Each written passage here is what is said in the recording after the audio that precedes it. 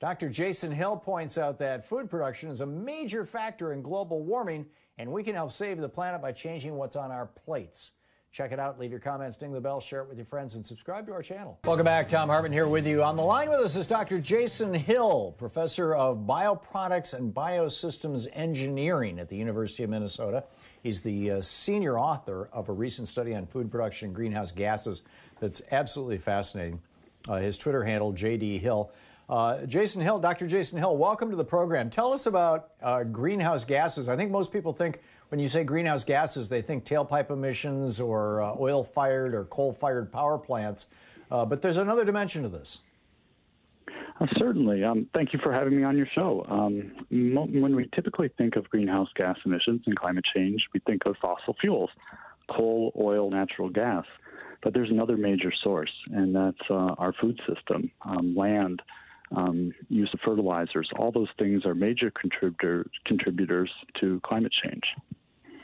Now, what does major mean? How do you quantify that? Major means that even if we were to stop using fossil fuels today, by about 2050, we will have exceeded the Paris Agreement's target of limiting global temperature change to 1.5 degrees Celsius or higher, and by the end of the century, going 2 degrees. So it's a large contributor to our overall. Entirely because of our food production? Entirely because of our food production. We don't often stop to think about the carbon footprint of the things we eat as a. So we're not talking about the trucks that deliver the food to market or anything, because if we were to electrify our entire transportation system, all that stuff goes away in terms of carbon emissions. You're talking about the way that we are treating our soil and the way that we are, I'm assuming, growing vegetables and dealing with livestock. How do we break those things out, and what do we need to do? Yeah, exactly right. You know, in fact, transportation is only a small part of the emissions from the global food system. It's what happens on the land. It's converting land for production. It's plowing it, which releases soil carbon. It's using fertilizers that release nitrous oxide. That's 300 times as damaging as carbon dioxide pound per pound for climate change. It's ruminant animals that release large amounts of methane. So all that contributes to this problem. Yeah. So back in the day, Ronald Reagan, as I recall, maybe it was a more recent Republican, but I thought it was Reagan, was talking about cow farts and how, you know, everybody's all upset about cow farts, and he made jokes about it and stuff like that. But really, you're talking about cow farts here, right? Well, part of it, it's more the burps, actually, that is responsible. So yes, animal agriculture has a large carbon footprint, and that's because of emissions of methane from animals themselves, as well as emissions of carbon dioxide and nitrous oxide that come from crop production, which then is animal feed. Right. So we produce, you know, to produce a pound of beef, we have to produce how many pounds of vegetable matter to feed that cow from birth to slaughter? Do you know? So one way to think about it is for every pound of protein that you get from a cow, it takes about 20 pounds of vegetable protein to produce that. Wow. And so that's 20 times the emissions because it's being grown. And not only that, the animal proteins increase your risk of heart disease and stroke and premature aging and all kinds of things, or at least large scale consumption of them. So what do we do? I mean, I've read papers suggesting that one of the big problems with ruminant animals, which is principally cows, is that they're designed to eat grass, and that when they eat grass, they don't burp and fart so much. But when they eat grains, which causes them to get fatter faster, they do. It changes the metabolism, or it changes the microbiome and changes the way that they digest things. Is it that kind of a tweak, or is it that we need to cut back on animal agriculture, or is that we need to do it a different way? I mean, how do we get our hands around this, Dr. Jason Hill? So, what we did in this paper is we looked at sort of 5, what we think of as reasonable changes in the global food system that could reduce emissions.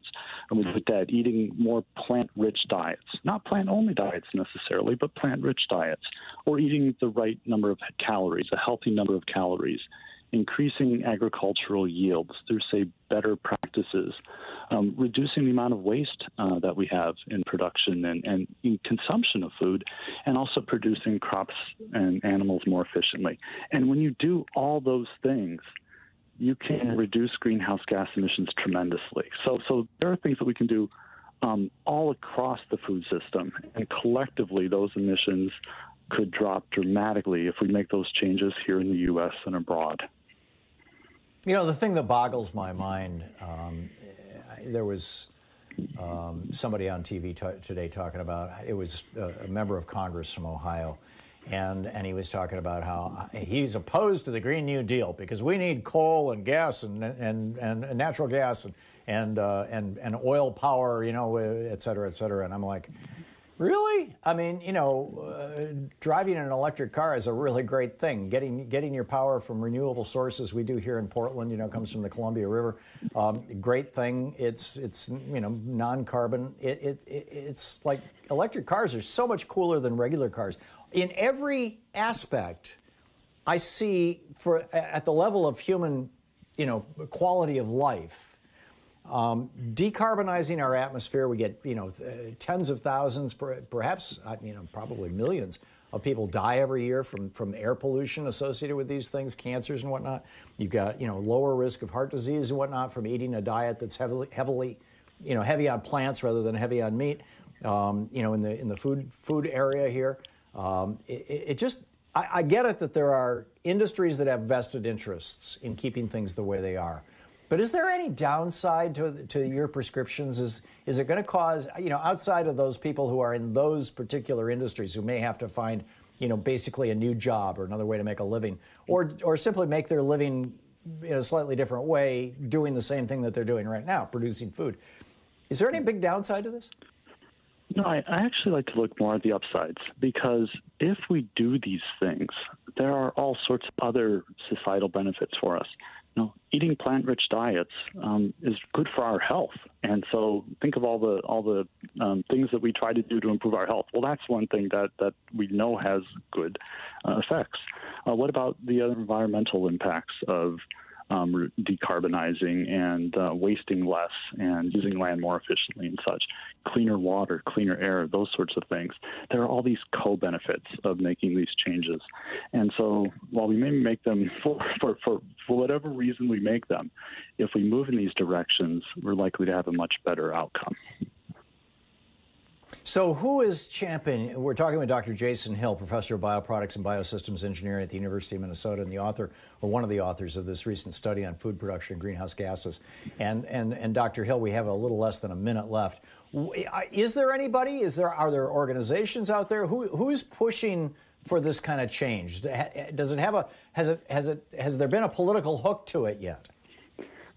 So one of the certain things in the news recently has been last week the U.S. officially withdrew from the Paris Agreement, and so that is moving more toward the goals of that Paris Agreement. Whoever is working toward that is working toward a good outcome, because that outcome is one in which the effects of climate change can be reduced, and those effects that affect us all can be shared by the whole world.